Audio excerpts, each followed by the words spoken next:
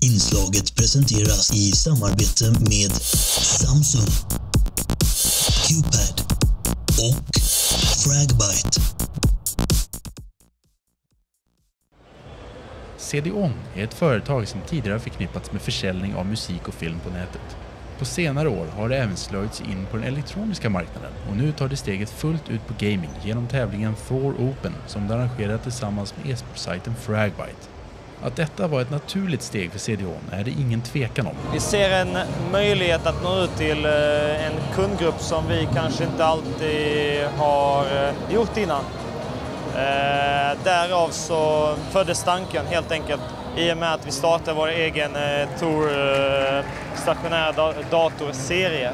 Thor kommer alltså att vara en helhetslösning för gamers och prestandan ska passa alla plånböcker.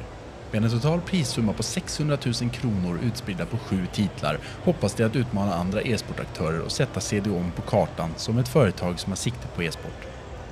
Att använda sig av Fragbite som turneringsarrangör var ett enkelt val för CDON. Vi tycker definitivt att Fragbite har erfarenhet av e-sport och sen naturligtvis att det är ett Sverige som inte Nordens största community inom de spelen som vi har tänkt och fokusera på framförallt då i Thor Open.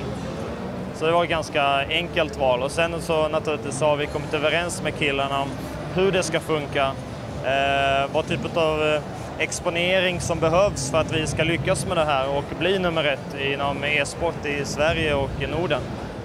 7 titlar spelas under Thor Open, men på GameX har man valt att fokusera på 1-mot-1-spel. Turneringschefen och Fragbite-ansvariga Pontus Eskilsson är nöjd med arrangemanget under GameX. Deltagandet på GameX har varit riktigt bra faktiskt, över förväntan för min del.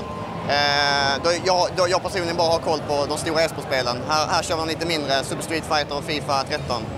Och kör vi även då StarCraft som är på lördag. Ett fortsatt samarbete med CDON i framtiden är ingenting Pontus Eskilsson vill utesluta. Vi måste helt enkelt se vad som händer den här säsongen. Nu ska vi avsluta allting 8-9 december på Kistamässan, här där vi är idag. Så vi får utvärdera efter helt enkelt. Pontus Eskilsson vill inte ta ut segern i förskott och CDON som fokuserar på årets final hintar om en möjlig fortsättning på Thor Open under 2013. Helt klart naturligtvis att få till finalen så att den blir en succé. Därefter så är det planeringen för nästa års Thor Open.